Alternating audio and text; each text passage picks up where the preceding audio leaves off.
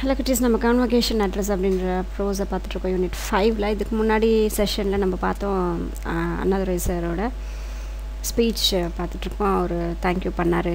அப்புறம் இந்த சொசைட்டி தான் உன்னை படிக்க வைக்குது அப்படிங்கிற விஷயத்தை நமக்கு எடுத்து சொன்னார். ஸோ இனி இந்த செஷனில் என்ன சொல்கிறாருன்னு சொல்லி பார்க்கலாம். ஸோ அந்த சொசைட்டிக்கு நீ ரிட்டர்ன் என்ன கொடுக்கணும் அப்படிங்கிற மாதிரி சில விஷயங்கள்லாம் அவர் சொல்லிட்டுருக்காரு. ஏன்னா இது ஒரு யூனிவர்சிட்டியில் போய் ஒரு கான்வகேஷன் போது அடுத்து அவங்க தான் ஃப்யூச்சர் ஆஃப் திஸ் கண்ட்ரி. அதனால் அவங்க என்ன பண்ணணுன்ற ரெஸ்பான்சிபிலிட்டி சொல்லியிருக்காரு. ஸோ இனி என்ன இருக்குன்னு பார்க்கலாம். Systems and schools of thought, whether it is in philosophy or politics, ethics or economics, are certainly meant for him. So இங்கே ஸ்கூல்ஸ் ஆஃப் தாட்னும் போது நம்ம பர்டிகுலர் ஏரியாவை பற்றி தான் யோசிக்கணும். ஸ்கூல்னால் இங்கே நம்ம படிக்கிற ஸ்கூல்னு எடுத்துக்கக்கூடாது. நம்மளோட சிஸ்டமோ நம்ம யோசிக்கக்கூடிய ஒரு விஷயமோ அது எதுவாக இருந்தாலும் சரி, அது ஃபிலாசபின்னும் போது ஒரு குறிப்பிட்ட நாலேஜை பற்றின ஒரு ரியாலிட்டினை பற்றின ஒரு படிப்பு. பாலிட்டிக்ஸ் அப்படின்னா அரசியல், எத்திக்ஸ் அப்படின்னா மாரல் பிரின்சிபல்ஸ். அதாவது இப்போ ஃபார் எக்ஸாம்பிள் வந்து நமக்கு பிடிச்சதெல்லாம் சாப்பிட்லாம் அப்படின்றது நம்மளோட விருப்பம். ஆனால் அதுக்குன்னு ஈத்திங் எத்திக்ஸ்னு ஒரு பிக்சர் போட்டிருக்கேன் பாருங்கள். ஆனால் அதுக்குன்னு ஒரு சாப்பிட்றதுக்குன்னு ஒரு எத்திக்ஸ் இருக்குது. அதாவது எதெல்லாம் சாப்பிட்டா நம்ம உடம்புக்கு நல்லது, எதெல்லாம் சாப்பிட்டா நம்ம கெடுதலான விஷயம், எப்போல்லாம் சாப்பிட்ணும், எப்படி சாப்பிட்ணும், என்ன குவான்டிட்டியில் சாப்பிட்ணும், அதெல்லாம் தான் வந்து எத்திக்ஸ். அப்போது இங்கே ஃபிலாசபி அப்படின்றது ஒரு ரியாலிட்டியை பற்றின படிப்பு, பாலிட்டிக்ஸ்ன்றது அரசியல், எத்திக்ஸ் அப்படின்றது which is good and bad ன்னு எடுத்துக்கலாம், இல்லை rules and regulations of particular நாலேஜ்னு எடுத்துக்கலாம். எக்கனாமிக்ஸ் நம்மளுடைய வளர்ச்சி. R certainly meant for him. So ஒவ்வொருத்தருக்கும் தான் அது இருக்குது. Universities as the repositories of knowledge. So university அப்படின்றது என்னது, ஒரு நாலேஜை கொடுக்கக்கூடிய ஒரு ஸ்டோர் பிளேஸ் அது. ஸோ ரெப்பாசிட்டரிஸ் என்னும் போது it is a place of storage.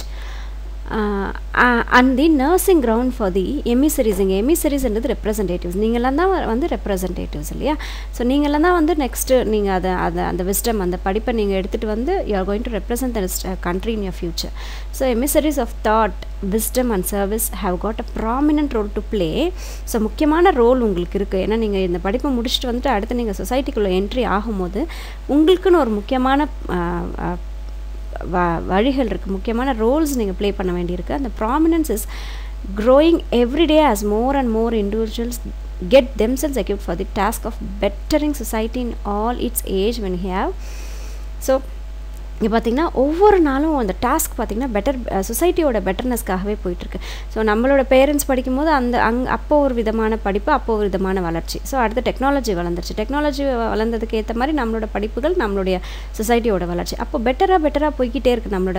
நம்மளோட ஏஜஸ் போக போக, வருடங்கள் போக போக பார்த்திங்கன்னா நம்மளோட அந்த சொசைட்டியோட பெட்டர்னஸ் ஆகிட்டே இருக்குது. இது எதால் அப்படின்னா அந்த விஸ்டம் கொண்டு வரதுனால, இந்த படித்தவங்களோடைய அந்த அறிவார்ந்த செயல்கள் கொண்டு வரதுனால. அதுக்கு முன்னாடி அங்கே எமிசரிஸ் அப்படிங்கிற வார்த்தை பார்த்தீங்கன்னா ரெப்ரசன்டேட்டிவ்ஸ்ன்னு சொல்லி நம்ம தெரிஞ்சுக்கிட்டோம். Society in all it's age when we have eschewed monarchy and autocracy and have inaugurated the era of democracy. So இப்போ நம்ம பார்த்திங்கன்னா நம்மளோட அந்த எஸ்டிவ் அப்படின்னா அவாய்ட் பண்ணிட்டோம், நம்ம அதை வேண்டான்னு ஒதுக்கிட்டோம். எதை? மொனார்க்கின்றது அந்த ராஜாக்கள் ஆண்டுட்டு இருந்தாங்களே அது மொனார்க்கி. ஆட்டோக்ரஸி அப்படின்றது ஒருத்தர் மட்டும் தலைவராக இருப்பார், ஒருத்தர் மட்டுமே அதை ஆட்சி. இப்போ ஃபார் எக்ஸாம்பிள் ஹிட்லர் பார்த்திங்கன்னா அவரோட எல்லாமே தான் வந்து அவர் ஆட்சி செஞ்சுட்டு வந்தார். அவருக்கு அடுத்தடுத்த ஸ்டெப்ஸோ இல்லை அவருக்கு இது பண்ணுறதுக்கு யாருமே இல்லை. ஸோ அது ஆட்டோக்ரஸி, ஒருத்தர் மட்டுமே அது பவரில் இருக்கக்கூடியது. மாக்கின்னும் போது ராஜாக்கள். ஸோ இது எல்லாமே வேண்டாம் அப்படின்னு சொல்லிட்டு நம்ம அவாய்ட் பண்ணிவிட்டு நம்மளோட சிஸ்டமை வந்து இனாக்ரேட்னா புதுசாக ஆரம்பிக்கிறது. இப்போ ஒரு பெரிய ஒரு ஜுவல்லரி ஷாப்போ இல்லை நம்மளோட வீடோ வந்து இனாக்ரேட் பண்ணுறோம் அப்படின்னு நம்மளோட புது வீடை நம்ம பூஜை பண்ணி ஸ்டார்ட் பண்ணுறோம், அதை யூஸ் பண்ணுறதுக்கு நம்ம ஸ்டார்ட் பண்ண போகிறோம்னு அர்த்தம். ஸோ இனாக்ரேட்டட்னா ஸ்டார்ட் பண்ணுறது. என்ன இப்போ நம்ம ஸ்டார்ட் பண்ணியிருக்கோம் அப்படின்னா எரா ஆஃப் டெமோக்ரஸி. 1947க்கு அப்புறம் நம்ம வந்து டெமோக்ராட்டிக் கண்ட்ரியாக மாறி போடுச்சு. 1950ல் நம்ம எப்போ ஃபஸ்ட் எலெக்ஷன்ஸ் நடத்தினோமோ அப்போலேருந்து நம்ம டெமோக்ராட்டிக் கண்ட்ரி இந்தியா அப்படின்னு மாறி போச்சு. ஸோ இப்போ வந்து நம்ம அந்த ராஜாக்களோ இல்லை ஒருத்தர் மட்டுமே ஹெட்டாக இருந்து வழி நடத்தக்கூடிய இதுவோ வந்து இப்போ கிடையாது. இப்போ வந்து நமக்கு டெமோக்ரஸி இருக்குது. அதாவது யார் வேணாலும் லீடராக வரலாம், யார் வேணாலும் நாட்டை ஆளலாம், படித்தவங்க படிக்காதவங்க யாராக இருந்தாலும் அவங்களுக்கு டாஸ்க் இருக்குது. ஸோ இந்த மாதிரி ஒரு சொசைட்டியில் வாழ்கிற நம்ம யூனிவர்சிட்டிஸ்லேருந்து என்னெல்லாம் கொண்டு வரோம் அப்படின்றது பார்த்திங்க அப்படின்னா அந்த சொசைட்டியோட பெட்டர்னஸ்க்காக தேவையான விஷயங்கள் கொண்டு வரோம். ஸோ இங்கே நியூ வேர்ட்ஸ் பார்த்துருவோம். ஸ்கூல் ஆஃப் தாட்ஸ்னால் பர்டிகுலர் ஐடியா, ஃபிலாசபின்னும் போது ரியாலிட்டினை பற்றின ஒரு படிப்பு. Ethics is a moral principal, study of moral principles. ரெபாசிட்டரிஸ்னா place of storage. அதுக்கு இங்கே ஒரு பிக்சர் காட்டிக்க பாருங்கள். ஷாம்புவோட டப்பான்னு வச்சுக்கோங்களேன், அது வந்து அந்த ஷாம்புவை வைக்கக்கூடிய ஒரு இடம்.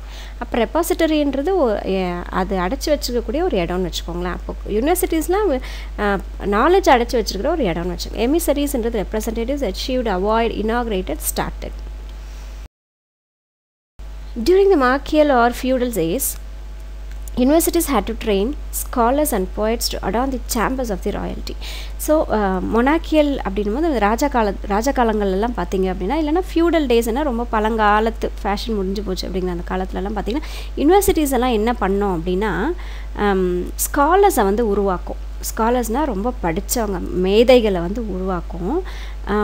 அதே மாதிரி போயட், கவிஞர்களையும் மேதைகளையும் உருவாக்கி கொடுத்துட்டு இருந்தது எங்கள் university. To அடான் the chambers. So இவங்களோட இந்த ஸ்காலர்ஸ், இந்த போயட்ஸோட வேலை என்னன்னு பார்த்தீங்கன்னா, இந்த ராஜாக்கள் வாழ்ந்த அந்த வீடுகள், அவங்களோட அந்த அரண்மனை, அவங்களோட அந்த இடங்களை வந்து அலங்கரிக்கிறதுக்காக மட்டுமே தான் இந்த ஸ்காலர்ஸையும் போயட்ஸையும் வச்சுக்கிட்டு இருந்தாங்க. இப்போ ராயல்ட்டியாக அவங்கள வந்து அந்த ரிச்சான அந்த ராஜாவோட பிளேஸில் வந்து அவங்கள வச்சுருந்தாங்க. R the gilded mansions of Lord's and nobles. அப்படி இல்லைன்னா அவங்க ரொம்ப இப்போ கில்டட் அப்படின்னா கோல்டால், இப்போ நம்ம தங்க கோபுரம் சொல்கிறோம் இல்லையா, அப்போ கோபுரம் ஃபுல்லாக தங்கமாக இல்லை, அது சிமெண்ட்டில் கட்டிட்டு அதுக்கு மேலே லேயர் மட்டும், மெலீஸாக ஒரு லேயர் மட்டும் தகடை மட்டும் கோல்டில் போட்டு அதில் செஞ்சுருப்பாங்க. அதுதான் கோல்டன் மேன்ஷன். கில்டன் மேன்ஷன்ஸ் அப்படின்னா கோல்டால் சூழப்பட்டிருக்கக்கூடிய மேன்ஷன்ஸ், பெரிய பெரிய அறைகள், பெரிய பெரிய பில்டிங்ஸ் தான் வந்து மேன்ஷன்ஸ் ஆஃப் லார்ட்ஸ். இந்த ராஜாக்களோ இல்லை நிறைய மேதைகளோ இருக்கக்கூடிய அந்த இடங்களுக்கு இவங்களை அலங்கார பொருள்களை தான் யூஸ் பண்ணிகிட்டு இருந்தாங்க. யார்? ஸ்காலர்ஸையும் போயட்ஸையும். அந்த wisdom was meant for the mansion. அவங்களோட மொத்த அறிவுமே யாருக்காகன்னு பார்த்தீங்கன்னா அந்த ஒரு பேலஸ்க்கு மட்டும்தான், ராஜாக்கு மட்டும்தான், not for the market place. ஆனால் பொது மக்களுக்கோ பொது இடங்களுக்கோ அவங்களோட அறிவு சார்ந்த உணர்வுகள் வந்து எடுத்துகிட்டு போக கிடையாது. அப்போது இந்த படித்தவர்கள், மேதைகள், கவிஞர்கள்லாம் யாருக்காக மட்டுமே இருந்தாங்கன்னு பார்த்தா ராஜாக்களுக்காக மட்டுமே அந்த காலத்தில் இருந்தாங்களே ஒழிய நம்ம பொதுமக்களுக்காகியோ நாட்டுக்காகியோ எதுவுமே அவங்க பெருசாக இல்லை. those were days when numbers did not count. அந்த காலங்களில் வந்து நம்பர்ஸ்லாம் கவுண்ட் பண்ணுற அளவுக்கு யாருமே இல்லை. nor were eminent scholars asked to face the problems confronting the masses. So அதாவது விரல் விட்டு எண்ணக்கூடிய அளவுக்கு தான் இருந்தாங்க. எமினன்ட் ஸ்காலர்ஸ்னால் ரொம்ப அறிவார்ந்த ஸ்காலர்ஸ் அப்படின்னு சொன்னாங்க. ஃபேமஸான ஸ்காலர்ஸ்னால் மிகவும் படித்தவர்கள் அப்படி சொல்லுவோம் இல்லையா, ஞானிகள் சொல்லுவாங்க, அதுதான் ஸ்காலர்ஸ். அவங்கள வந்து அப்போல்லாம் ஒரு ப்ராப்ளம் வந்திருக்கு, இப்போ நாட்டில் ஒரு பிரச்சனை வந்திருக்கு, அதை போய் நீங்கள் ஃபேஸ் பண்ணுங்கன்னு யாரும் அவங்கள வந்து முன்னெடுத்துகிட்டு கொண்டு வரல. ஆனால் இப்போ அப்படி இல்லை, எல்லாருமே நம்ம இறங்குறோம் இல்லையா. கான்ஃப்ரண்டிங்னா டீல் பண்ணுறது. இப்போ நாட்டில் ஒரு பெரிய பிரச்சனை வந்திருக்கு, அதை போய் நீங்கள் டீல் பண்ணுங்கள் அப்படின்ட்டு எந்த ஒரு ஸ்காலர்ஸையோ இல்லை போயட்ஸையோ வந்து கொண்டு போய் பெரிய அந்த மக்கள் கூட்டத்துக்கு முன்னாடி இவங்களை கொண்டு போய் நிற்க வச்சு பேச வச்சியோ இல்லை ஒரு கவுன்சிலிங் கொடுக்க வச்சு எதுவுமே வந்து அந்த காலத்துலலாம் பண்ண கிடையாது. they were content to work in secluded spheres. Secluded Spears அப்படின்னா ப்ரைவேட்டான ஒரு இடம், அதாவது அவங்களுக்கு எந்த டிஸ்டர்பன்ஸும் இல்லாமல், எந்த ஒரு சூழலும் அவங்களை டிஸ்டர்ப் பண்ணாமல் ரொம்ப அமைதியான ஒரு இடம், மக்களோட நடமாட்டம் இல்லாத ஒரு இடம். அந்த மாதிரி இடத்துல வச்சு தான் அவங்களுக்கு வந்து ஒர்க் இருந்தது. அதாவது ராஜாக்களோட கதைகள் எழுதுறது, போயட்ஸ் எழுதுறது, அவங்க நாட்டை பற்றின வல்லமைகளை எழுதுறது, அப்படிலாம் மாதிரியே தான் அவங்கள யூஸ் பண்ணிகிட்டு இருந்தார். ஃபார் ஃப்ரம் டின் அப்படின்னா லவுட், ரொம்ப சத்தமாக அந்த ரொம்ப சவுண்டாக இருக்கக்கூடிய அந்த இடம். And noise of the common man, சாதாரண மக்களுடைய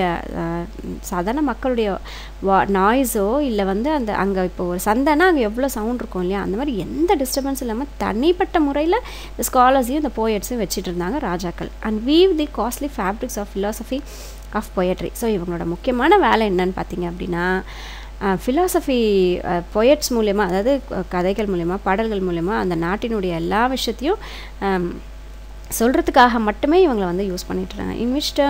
in which in turn was to be converted into dazzling garments for the select and privileged. So இந்த மாதிரி போயட்ஸ் இவங்க மாதிரி கதைகளோ இல்லை அவருடைய ஆட்டோபயோகிராஃபி, இப்போ ராஜா பற்றின ஒரு ஆட்டோபயோகிராஃபி எழுதுறதுக்குன்னு ஒருத்தர் இருப்பார் அந்த இடத்துல. ஸோ அந்த மாதிரி சிறப்பாக எழுதக்கூடிய ஒரு புத்தகங்கள், இங்கே கார்மெண்ட்ஸ்னால் ட்ரெஸ்ஸஸை யோசிக்கக்கூடாது, அவங்க எழுதின அந்த நூல்களை வந்து செலக்ட் பண்ணி ஒரு ஸ்பெஷல் ஹானர் கொடுப்பாங்க, வாழ்த்தி அவங்களுக்கு அதுக்கு உண்டான. இப்போ நம்ம நிறைய படங்களை பார்த்துருப்போம், நல்ல ஒரு போயம் ஒருத்தர் சொன்னால் அந்த கோல்டு அதெல்லாம் அள்ளி கொடுப்பாங்க இல்லையா, அது மாதிரி ஹானர் பண்ணுவாங்க. அது ரொம்ப நல்லா யார் எழுதியிருக்கா, ரொம்ப நல்லா சிறப்பாக யார் செஞ்சுருக்காங்க, அவங்க வந்து ப்ரிவிலேஜ் கொடுத்தாங்க, அதாவது ஹானர் பண்ணாங்க. The role of university today is not cloistered and confined as in the past. ஆனால் இப்போ பார்த்தீங்க அப்படின்னா இப்போ யூனிவர்சிட்டியோட ரோல் அது கிடையாது. மேதைகளை உருவாக்குறதோ ஒரு கவிஞர்களை உருவாக்குறதோ அவங்கள கொண்டு போய் உள்ளே வச்சு அந்த மாதிரி கிடையாது. இப்போ யூனிவர்சிட்டியோட வேலை அது கிடையாது. இட்ஸ் நாட் cloistered அப்படின்னா என்க்ளோஸ் பண்ணி வச்சுருக்க கிடையாது. அண்ட் கன்ஃபைன்ட் ஆஸ் இந்த பாஸ்ட். பழைய காலத்தில் எப்படி இருந்ததோ அந்த மாதிரி இப்போது இல்லை, நிலை வந்து அப்படி கிடையாது. இப்போது it's function has been enlarged not in its fundamental but it's in its domain. இந்த யூனிவர்சிட்டிஸோட ஃபங்க்ஷன் வந்து இப்போ ரொம்ப பெருசு. அதாவது ஃபண்டமெண்டல்ஸை மட்டும் இல்லாமல் அதோட டொமைன், அதோட ஏரியாலையும் இப்போது என்ன படிக்க போகிறாங்களோ அந்த படிப்பை வந்து ஒரு குறிப்பிட்ட அந்த நாட்டுக்குள்ளே இருக்கிற விஷயங்களை மட்டும் படிக்காமல் மொத்தமாக சேர்த்து ஹோல் வேர்ல்டையும் படிக்கக்கூடிய ஒரு சுச்சுவேஷனில் வந்து இப்போ யூனிவர்சிட்டிஸோட படிப்புகள் இருக்குது. It has to take in to account the காமன்னஸ் but trim and train guide and lead him before being asked to two his duty as a citizen of a democracy. So இவங்களோட இப்போ யூனிவர்சிட்டியோட முக்கியமான ஒரு விஷயம் என்னென்னா காமன் பீப்புளை எடுத்துக்கணும். அப்போல்லாம் வந்து நல்லா படித்தவங்க மேதாவிகளுக்கு மட்டும்தான் படிப்புகள் கொடுத்துட்டு இருந்தது யூனிவர்சிட்டி. ஆனால் இப்போ அப்படி இல்லாமல் காமன் பீப்புள், படிக்க தெரியாதவங்களும் லோ லெவலில் இருக்கக்கூடியவங்க எல்லாரையுமே எடுத்துக்கிட்டு அவங்கள ட்ரிம் பண்ணது ரொம்ப நீட்டாக அவங்களுக்கு தேவையான விஷயங்கள்லாம் சொல்லி கொடுத்து ட்ரெயின் பண்ணி சிறப்பான ஒரு வழி நடத்துதலை அவங்கள கொண்டு போய் நல்ல ஒரு இடத்துல வந்து நிற்க வைக்கிறாங்க. எதுக்கு அப்படின்னா இந்த டெமோக்ராட்டிக் நிறைஞ்ச இந்த சொசைட்டியில் ஒரு நல்ல ஒரு சிட்டிசனாக அவரோட டியூட்டி என்ன அப்படின்றத சொல்லிக் கொடுக்கக்கூடிய ஒரு முக்கியமான இடத்துல வந்து யூனிவர்சிட்டிஸ் இருக்குது. அ டாஸ்க் விச் கிண்டல் sweet hopes but which demands patience and perseverance. So இந்த டாஸ்க் வந்து அவங்களுக்குள்ள ஒரு தன்னம்பிக்கையை கொடுக்கும். அதே மாதிரி அந்த ஸ்டூடெண்ட்ஸ்குள்ளே ஒரு பேஷன்ஸ் இருக்கணும், ஒரு அமைதி இருக்கணும், ஒரு ப்ரிசர்வரன்ஸ் வந்து பாசிபிள், எல்லாமே சாத்தியம் அப்படிங்கிற ஒரு நிலையும் அங்கே இருக்கணும். ஃபெய்த்து, கான்ஃபிடென்ஸ் எல்லாமே அந்த எங்கள் யூனிவர்சிட்டிக்கு வரக்கூடிய ஸ்டூடெண்ட்ஸ்க்கு கொடுக்க வேண்டிய கட்டாயத்தில் வந்து இந்த யூனிவர்சிட்டிஸ் இருக்குது. in his inherent ability to shoulder the responsibility. So inherent அப்படின்னா இன்பார்ன், அவனுக்குள்ளே இருக்கக்கூடிய எபிலிட்டியை கொண்டு வந்து அவனோட ரெஸ்பான்சிபிலிட்டியை ஷோல்டர் மேலே வைக்குது. அதாவது நீ வந்து இப்போ நல்லா படித்த பிள்ளையாக ஆகிட்ட, இனி உன்னோட ரெஸ்பான்சிபிலிட்டி வந்து இந்த டெமோக்ராட்டிக் கண்ட்ரியை நல்ல ஒரு சிறப்பான ஒரு நிலையில் சிறப்பான ஒரு வழி நடத்துதலில் வந்து நீ கொண்டு போகணும். நீ தான் வந்து இனி ஃப்யூச்சர் எல்லாமே அப்படின்ற ஒரு விஷயத்தை வந்து சொல்லிக் கொடுக்க வேண்டிய இடத்துல யூனிவர்சிட்டிஸ் இருக்குது. ஸோ அதுதான் வந்து இப்போ யூனிவர்சிட்டிஸ் சொல்லிக் கொடுத்துட்ருக்கு அப்படின்னு என்னன்னா அந்த ஸ்பீச்சில் சொல்லியிருக்காரு. The common man has become the origin of the potential ruler and duty today. So இப்போது அப்போல்லாம் பார்த்திங்கன்னா ராஜாவோட மகன் அப்படியே லைனாக வந்துகிட்டே இருந்தாங்க. ஆனால் இப்போ அப்படி கிடையாது. அதாவது காமன் மேன், படித்தவங்க படிக்காதவங்க இருக்கவங்க இல்லாதவங்க யாராக இருந்தாலும் பரவாயில்ல, ஆனால் நல்ல ஒரு பாசிபிளான ஒரு ரூலராக வந்து இன்றைக்கி யார் வேணாலும் வரலாம். The responsibility today of the universities is to fashion out of him an individual fitted.